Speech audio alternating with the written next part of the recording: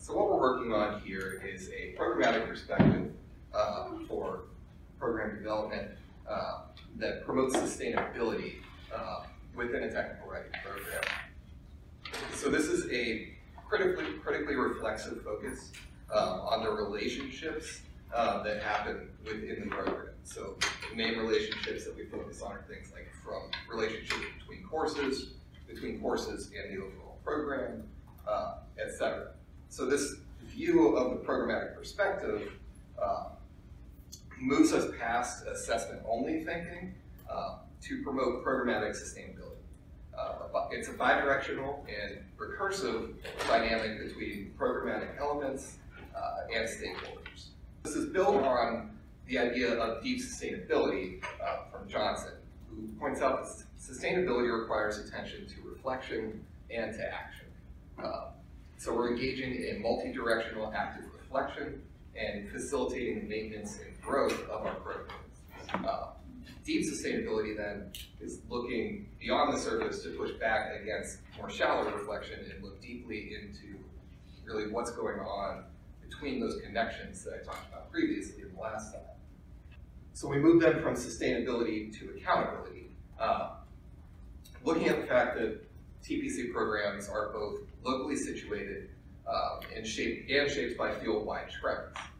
So we're looking at the interconnected processes in which TPC administrators and faculty regularly engage, trying to give those processes a critical and recursive review to build better programs all the way around and from the ground up.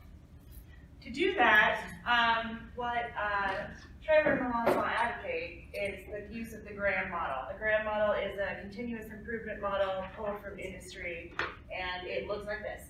And this is the TPCPA right here in the middle, that having person. And you engage in this recursive process where you gather information and then engage with it, read it, and then analyze it, and then do stuff with it, and then begin the whole process again. And doing that allows you to focus on the relationships between elements within the program rather than seeing each individual element as discrete. It facilitates reflection and data collection across institutions. It meets institutional requirements while being grounded in that programmatic perspective, that connection between elements in the program. And it allows you to assemble, analyze, and align processes and knowledge work in this iterative framework. And the value of the iterative framework is that it allows you to constantly renew those relationships in a sustainable way. So Graham has a lot of benefits.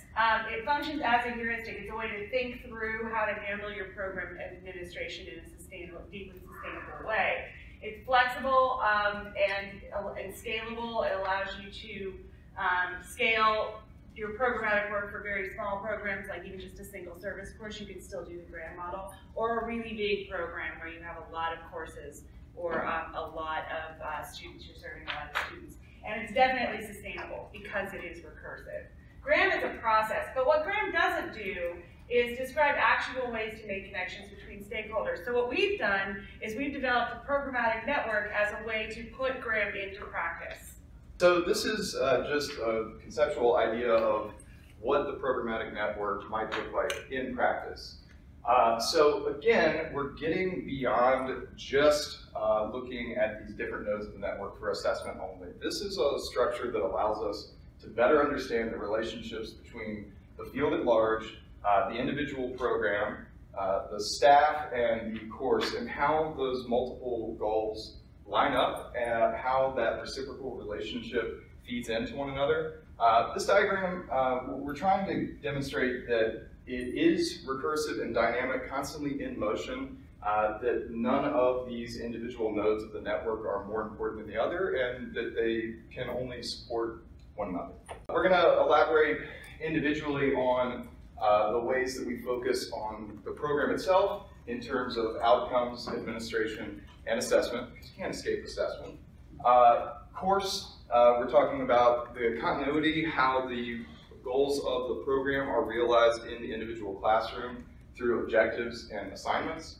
And then we'll talk about the faculty that are actually piloting the ship in the classroom and how we can help in terms of professional development so that the faculty can continue to support those course goals, learning outcomes, programmatic outcomes. And then finally, Lisa's going to talk about how we might do this on a larger scale for the field and as a discipline. Are we ready to move on? Yeah. All right. Tanya, up first. All right. Ready to knock it are. out. I'm going to talk about the program level of the network, and I'm going to focus on program outcomes and how program outcomes can be leveraged to increase accountability beyond assessment practices. So, accountability in programs is facilitated by this critical review of programs that we've been talking about, the bidirectional recursive dynamic between programmatic elements and specifically stakeholders, and that's a lot of what I'm going to look at, is how you can leverage these other stakeholders that are involved in the network but aren't usually focused on in terms of assessment. So assessment is how programmatic outcomes are generally used. We use them when we have to look at whether or not the program is meeting the goals. We leverage the outcomes. We look at these assignments, and we make sure that the program is meeting its goals. However, assessment is forensic. And the use of outcomes is static and top-down. You take the established outcomes, which is considered a given, and then you use those to look at these already completed assignments to make sure that the goals are being met. And both of those processes are disconnected and static, and it flows top-down from the program level. My argument is it doesn't have to be that way, and that it can be changed very simply. I'm not inventing the wheel here. This is a very simple process that leverages GRAM to engage in more dynamic, recursive, and bidirectional use of outcomes and assignments. So, outcomes made sustainable, and this is known that there's a lot of literature in assessment that offers advice for analyzing student artifacts. And artifacts is a very forensic word. This is something that the student has already produced. And my argument is it doesn't have to be that way. Assessment literature is less helpful when programs need to identify new goals or proactively change what they emphasize. And that's something we all need to do, and we know we need to do it. We know that outcomes should definitely be adapted on an ongoing basis. And GRAM allows us to do that. So, this is my line drawing. Do you like this? I hate this. This is nice. This is the bidirectional flow. I did that. And what this represents is just that assignments themselves give us vital information about what we are doing with the program and whether or not we're being productively using those outcomes. And those outcomes are adaptable. We can do that. We can even do it in the assessment process. Part of the assessment process can be looking at the assignments that we're giving people and seeing if they match up with what we want the program to do. It is that simple. And that's part of that recursive process. But wait, there's more. This is my first animated slide. I know that's sad. Thank you, Spencer Todd Bennington, but now I know how to animate a slide. So if any of y'all need an animated slide right here, I can do that. I can. So faculty, and this is what Spencer is going to talk about, faculty have a direct line to the impacts of assignments on students. And if you include them in professional development, so from a programmatic level, you facilitate professional development, the faculty can give you unique and really powerful insights into whether or not the assignments are promoting the goals and values of the program. But bam! I know, right? I know. So, and you can also link that to other stakeholders in the field. And the field refers to within the academy and looking at syllabus artifacts and assignment artifacts and seeing what other programs are doing and looking at your own outcomes. And then also doing surveys. And the surveys, they can be very simple. You can just keep track of your alumni and fire up a survey. And some people will respond, and you'll get insight into what the field outside the academy is doing, which is vital to the work of a TPC administrator. And I think that's that. Look at this. There we go. I kind of want to replay it for you guys, but I can't. I don't want to know how to do it. Third animation. Okay. All right, so that's that. There we go. That's that. Oh, and this is going to be a classroom example of what I'm talking about conceptually here. Nice. Yeah, so what I'm going to talk about is how we put into play what we're talking about in a more material sense in the classroom through these curricular expectations, is what we're calling them, in order to unify the goals of the program in the course. So the way we're looking at this, to get that bidirectional approach that we're talking about, the goals of the program and the course outcomes must be responsive to one another and inform each other. So we've been working really hard to dig deep and figure out how we unify those goals, which, as we all know, can sometimes vastly differ and not be responsive to one another, right?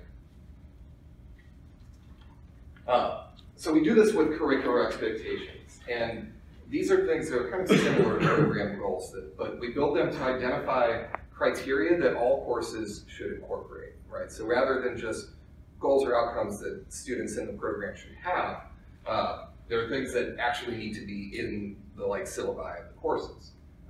These help us make explicit the things that the program actually values, and they connect the faculty and students as stakeholders by giving them a more holistic view of what the program is trying to do and how their courses connect to the overall view of the program.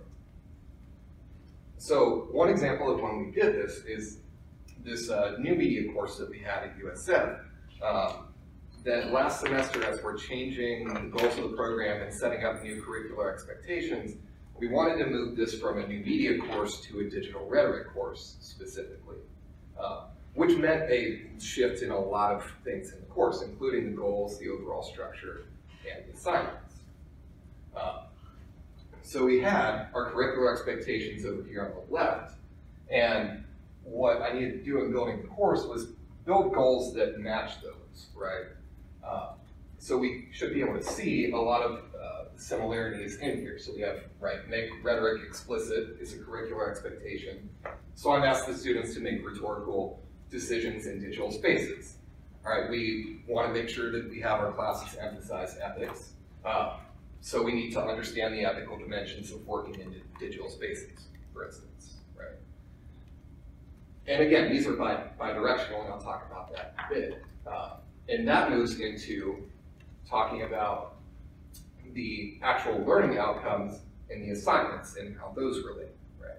So from those course goals, you then build learning outcomes, right? What do the students actually come away with now that we build these course goals based on the curricular expectations of what needs to be included in the course? And build assignments that respond to those, right? And this way you have top-down, everything's kind of responding to each other in a ladder, going out and in, right?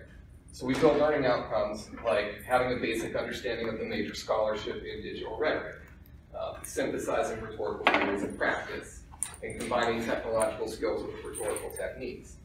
And then build these through kind of a scaffolded assignment structure that asks students to talk about their own relationship with technology, get some production experience with circulation in digital environment, look at what digital media are actually used in the field.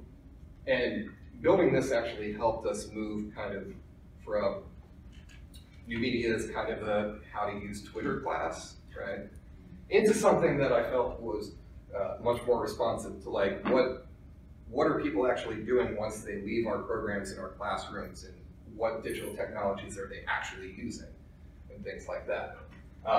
And then asking them to actually build one of those things, right?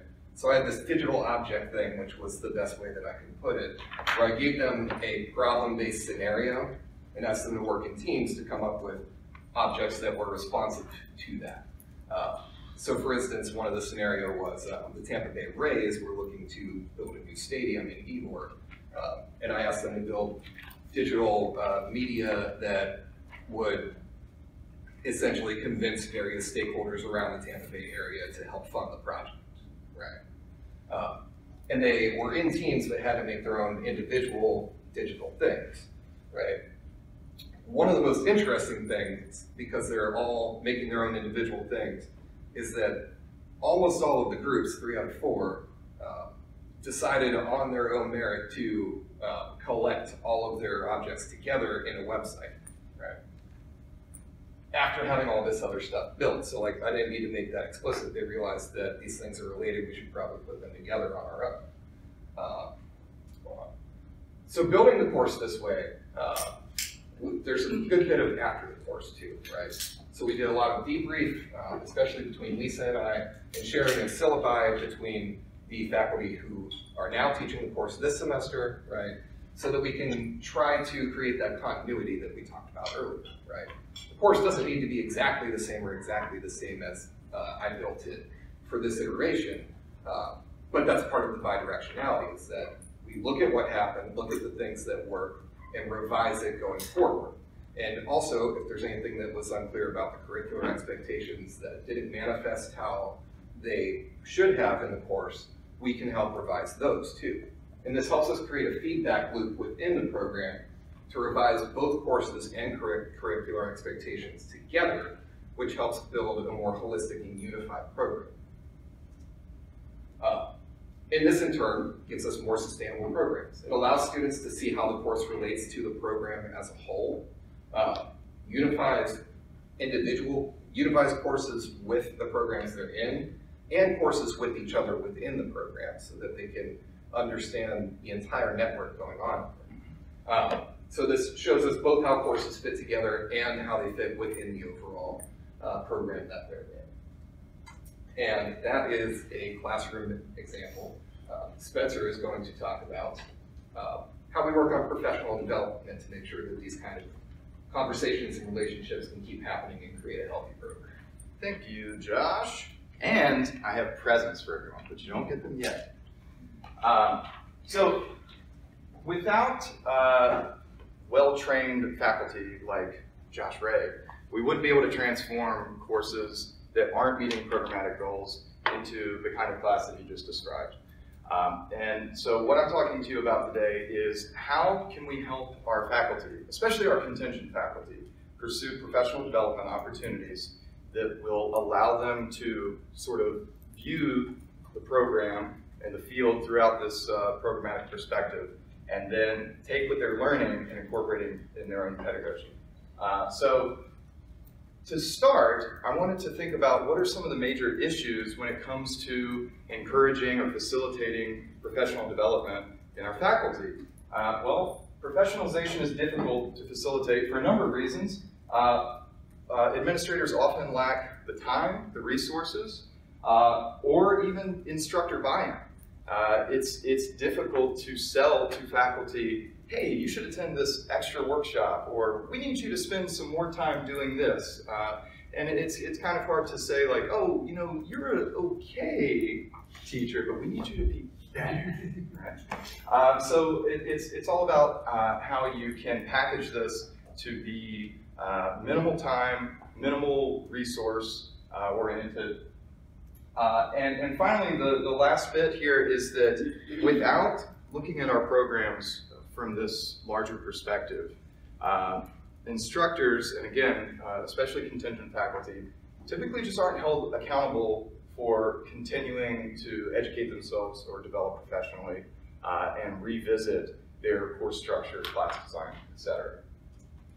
So the programmatic network can facilitate professional development in a way that adds minimal workload to administrators, and it also helps remind administrators, instructors, and everyone involved of their reciprocal relationship beyond assessment, right? How can we learn from one another and help each other improve?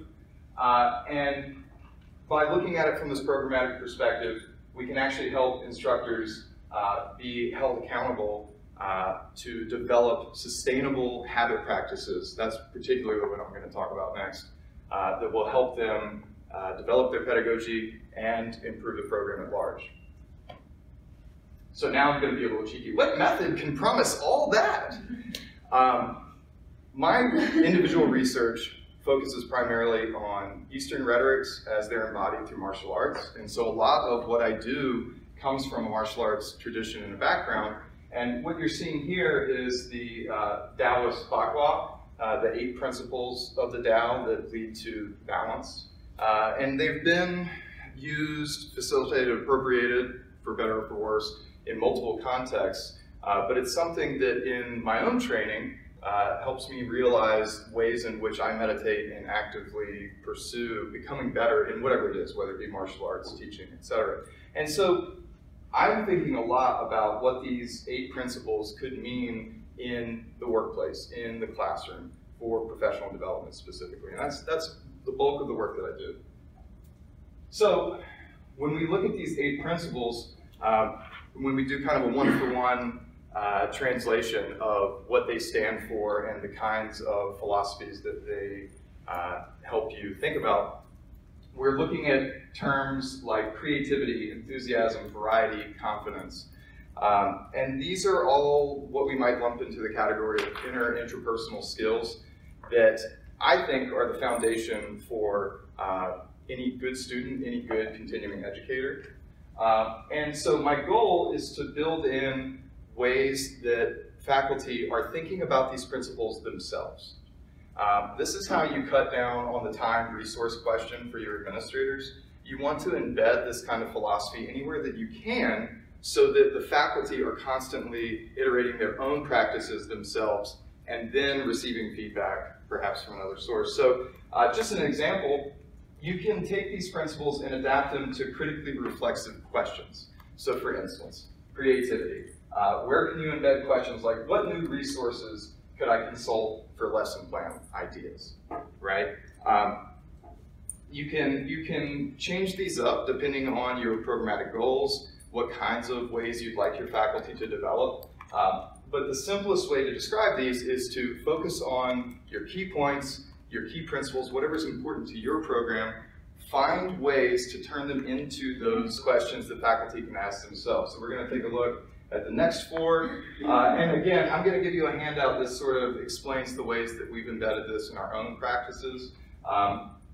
Particularly this one, I think, is the one with the least one-for-one translation, this concept of non-action. And so the way I describe it to faculty is, where are places that you could relinquish control, particularly in the classroom, and what can you learn from that sort of dynamic? So let's go ahead. What I love about turning these principles into these kinds of guiding questions is you can embed them anywhere. The handout that I'm going to give you now is something that we incorporated in a spring orientation, so just a couple of hours, and we did an activity with faculty that sort of presented these questions to them and encouraged them to incorporate them in things like their own lesson plans, right? Just something that they would see over and over again so that they could keep thinking back and forth about their own pedagogy. But it doesn't have to be that way. You could embed this in shared lesson plans, syllabi, programmatic outcomes, different orientations, workshops, etc. The point is, you want something simple and sustainable that faculty can return to without necessarily burning themselves out. So what you're going to see is the handout that I gave our faculty and some of the responses that they put to a lot of these questions.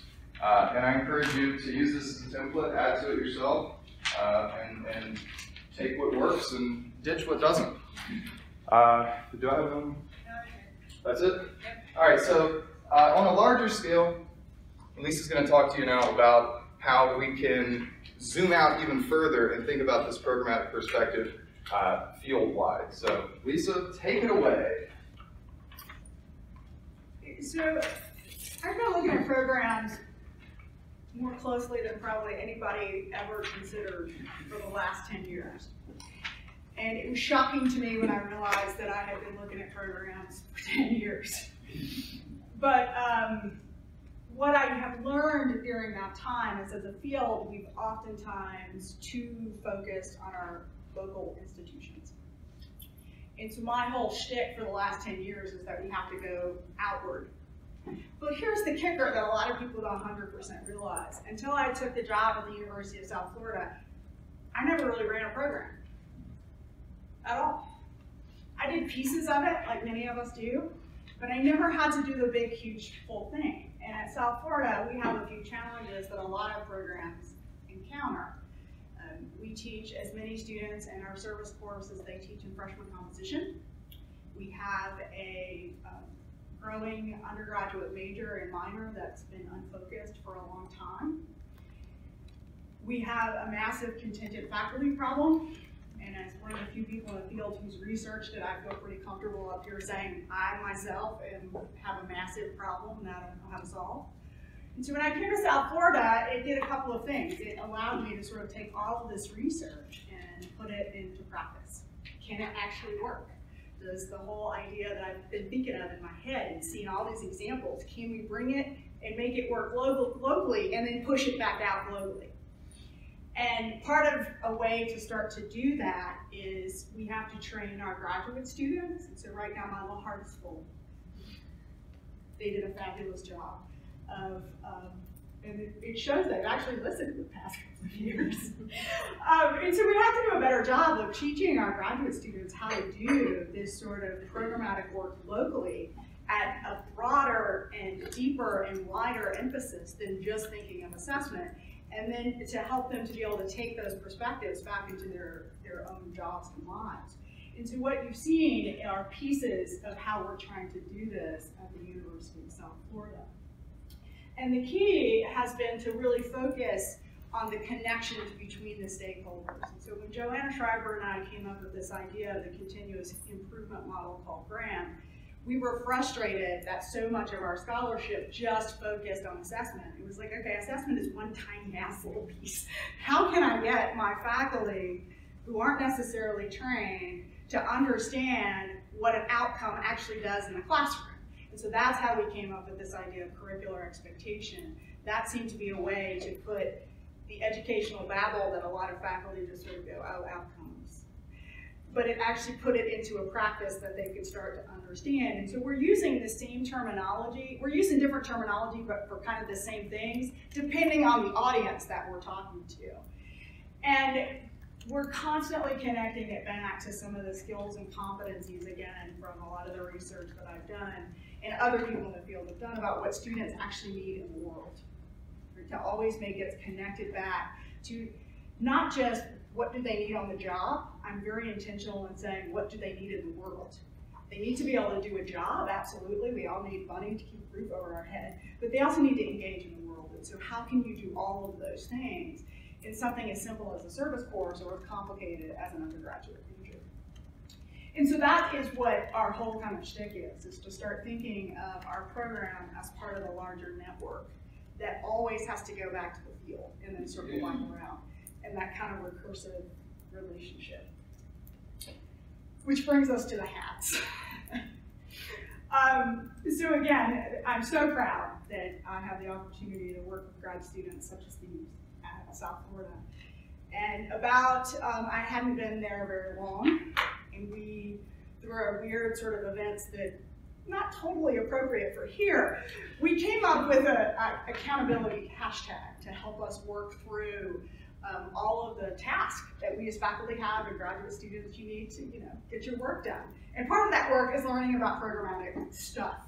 So one of my big goals from an educational standpoint is that no graduate student should ever leave grad school without an intensely nuanced understanding of how programs work, and why and what part they need to play in that when they get another job. How you build a new course, Josh does. How you help manage a program, which is what Tanya does. How you take your research and you put it into play programmatically, which is what Spencer showed.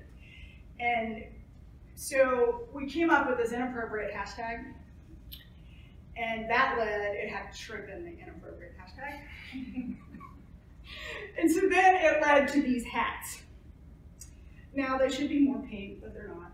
But these are our shrimp hats, and they sort of, for us, are grounding in the work that we need to do, and it's just sort of fun and interesting, and it keeps us all on task. And when we got in to ATTW, because we didn't think we would, we promised each other that if we did it, we would wear our shrimp hats. And so this is what the whole shrimp is about.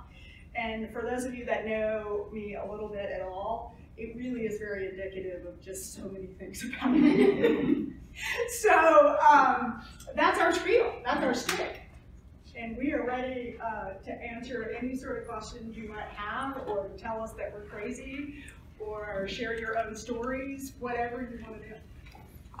Because that's why we kept it short.